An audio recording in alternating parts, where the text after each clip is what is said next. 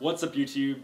So you want to get into software engineering, but it's really tough and you might not have much direction. So today, I'm going to share the handful of steps I took to get a job 6 months after I started coding. If this provides value, feel free to like, subscribe, and drop a comment down below with your biggest challenge getting into software engineering. Make sure to watch until the end of the video to see all the steps that will get you that job as quickly as possible. So the first thing you need to do is you need to find focus. This is really important and a huge mistake a lot of people make when they're first starting out. Overall, there are a million different technologies you can learn in the web dev space, and the thing is you probably only need a handful to get that first job, then you can continue learning. So first of all, you need to learn the basic fundamentals, functions, loops, if statements, etc. for JavaScript. I would recommend just going the front-end track into the industry. It's very straightforward and you get instant feedback working with things that you can actually see. Next, I would learn the ins and outs of JavaScript itself.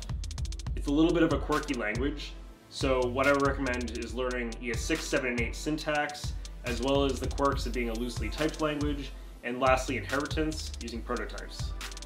Next, I would learn a front-end framework like React. A front-end framework will help you develop much quicker, and tons of companies use them. Now, the three most popular ones are React, Angular, and Vue, but honestly, React is the one that's getting the most traction, and there are tons of jobs that are opening up for React itself. I've also found that React is one of the easier ones to learn. Angular is a bit more confusing, and React is a little more straightforward. You also need to learn how to work with APIs. Now, full-stack web developers will use the backend as well as databases, but if you want just a front-end job, all you need to do is send data through an API call and also learn how to receive data through an API call. Also, it's crucial to learn the command line and how to use Git. These are used every day in the job and are super important. They'll also help speed up your code development, and you'll be able to save time by learning this in the long run. Now, the last thing is to not get bogged down by the things that don't matter. Things like learning jQuery, learning Sass versus CSS, learning everything that has to do with HTML. Those things really don't matter. You can learn them as you're going along.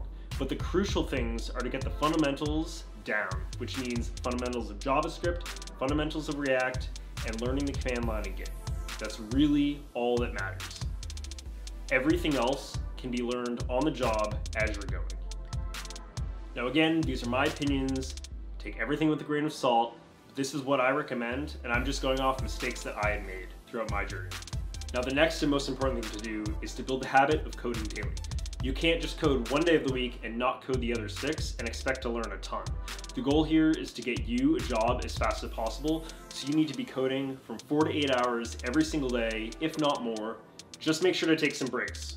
It's impossible to just focus straight for 8 hours. That's not realistic at all. Personally, I code in intervals of 25 minutes and then take a 5-minute break. The best thing to do is to build actively. I would recommend getting video courses, watching the videos, and then pausing them and building along with them. This is much more effective than just opening a textbook and learning that way. If that learning style works for you, that's great. Feel free to do that. But really, to get a job, you need to show off the projects that you built, and you need to build competency in creating these. I would recommend every day doing a practice problem on LeetCode. Start with easy, do 1 or 2 a day, and just build this into a habit. At the end of the 3 to 6 months that you spent, you will have done hundreds of questions. Now the next thing you need to do is start prepping for interviews. The nice thing is, now that you've been coding every day for a few months, you will have built up enough questions that you will have noticed patterns, and you'll be able to tackle new questions easier, hopefully. These will still be hard, you'll still run into roadblocks, you'll probably fail a ton. But now that you've built up this habit, it'll be much easier to prep for interviews. I would recommend cracking the coding interview, but if you're going straight into front-end web dev, just really nail down your projects and learn how to talk intelligently about them in an interview. You can practice on websites like Cramp for interviews, and you can also keep studying on sites like LeetCode. This is probably the most straightforward way. Just make sure you've nailed the fundamentals of JavaScript and also the ins and outs of using the React framework. Now the last thing to do is send out tons of resumes. I would shoot for applying to 300 jobs.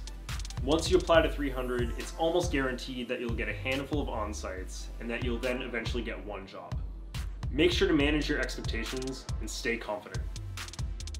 This is a really hard process and can be really mentally tough, but the nice thing is you don't have to do it alone. You can go on communities like Free Code Camp online, and you can find other people to talk to about this stuff, and probably find people to also practice together. Building a study group and also building an accountability group is really beneficial if you want to stay motivated through the job search process. You can check out my other video, How to Get an Internship, which also applies to how to get a real job in the industry. Those same tactics I used to get my first job in the industry, and I was able to get one 6 months from the day I started to code. Remember, nothing in this process is going to be perfect. You don't have to learn absolutely everything. It's impossible to learn absolutely everything. The ultimate goal is to get a job so you can continue learning on the job and get paid to learn. Why would you wait a year to just learn and not make any money, where you could get a job in 6 months and then continue your learning process throughout the rest of your career and get paid for it?